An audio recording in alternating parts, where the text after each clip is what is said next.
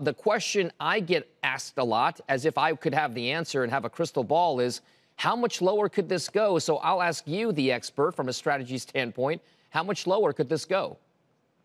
Hi, Dom. Look, it's a really tough question to answer.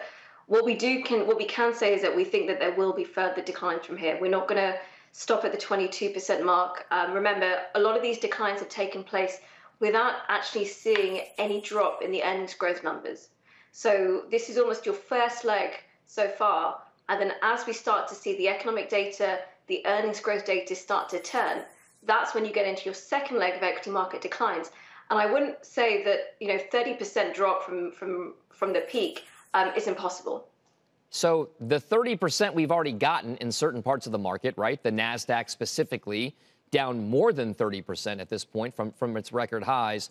If you talk about the broader S&P 500, you're still mentioning the same mega cap names, but it's a broader based measure. How much of this loss, hypothetically, if it can go to 30%, hypothetically, will be driven by that mega cap tech trade, which has already been destroyed, but now comes down to some of the more value-oriented sectors that have been leading the way, so to speak, I think of oil and gas in particular? Yeah, it's a great question. So what we have seen, as you said, the NASDAQ, really comprised of those really mega cap names, has dropped very, very significantly. But remember, coming into this year, they were also the most overvalued. So the most expensive stocks will inevitably fall the furthest when you have this kind of macro environment. Now, the question of whether or not these companies are almost cheap enough to be attractive, well, look, there are some names certainly within there which would be attractive. This is the time when already stock pickers start to perform well. But the overall sentiment of rising interest rates, a difficult recovery where demand is falling, especially given that large cap stocks have significant revenue exposure outside of the US.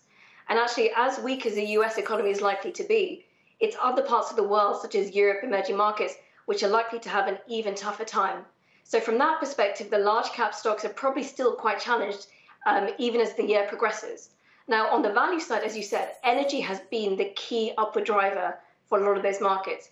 And we don't see any of that changing anytime soon. There will certainly be challenges as maybe regulations, tax holidays, as you've been discussing, start to come in. But overall, the energy market and commodities are probably on an upward push because of structural shortages within that industry.